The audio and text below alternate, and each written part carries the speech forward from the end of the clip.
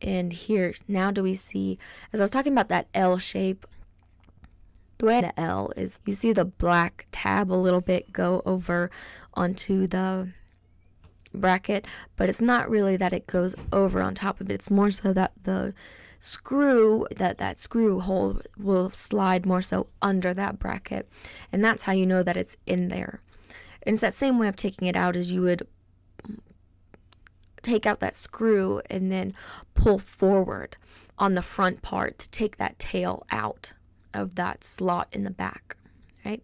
So here I just sped it up with the last 3 dampers, but you see I'm still doing my test. Wiggle it in, go down in the back, and here now I think you'll be able to see what I mean. I pull that forward and then I push it back down. That was a really good example.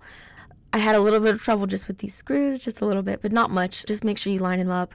They weren't as magnetic. They weren't really magnetic, so I couldn't just hope that they would hang on to my screwdriver or my drill. I just had to line them up. That's why you see me doing a little bit of, with the small screwdriver and hand first, lining it up once it gets in, then I use my drill to fully screw it in there. But again, bracket, do my little test to make sure that it's in fully and it wasn't, so I'm pushing it back in and it could.